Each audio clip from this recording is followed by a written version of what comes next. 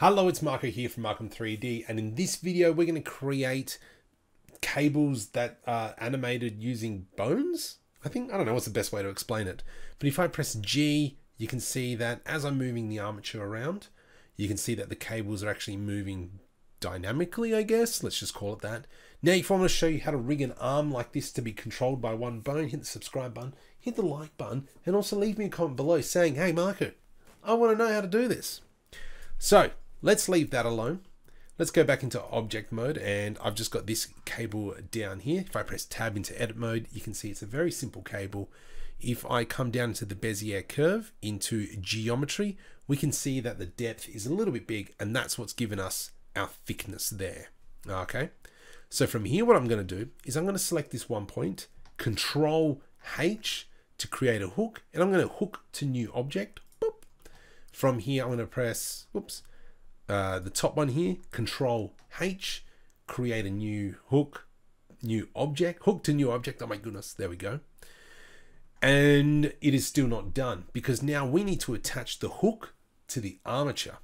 So from here, let's come over into our object constraints with our hook selected, add hooked child of. I know the child is going to be the armature because that's the bones there, and the bone will be arm_2 .002, and we can see that it kind of like went flying off into the distance.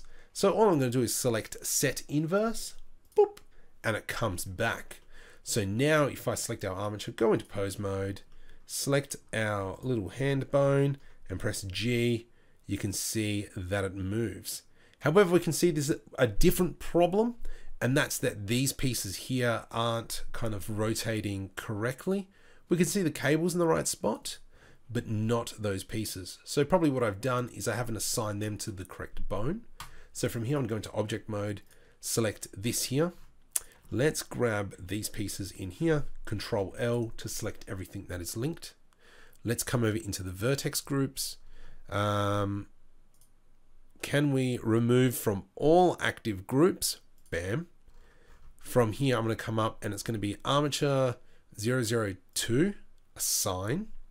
Let's now go into object mode with the armature now selected. Let's go into pose mode, G, there we go. So that problem has now been resolved.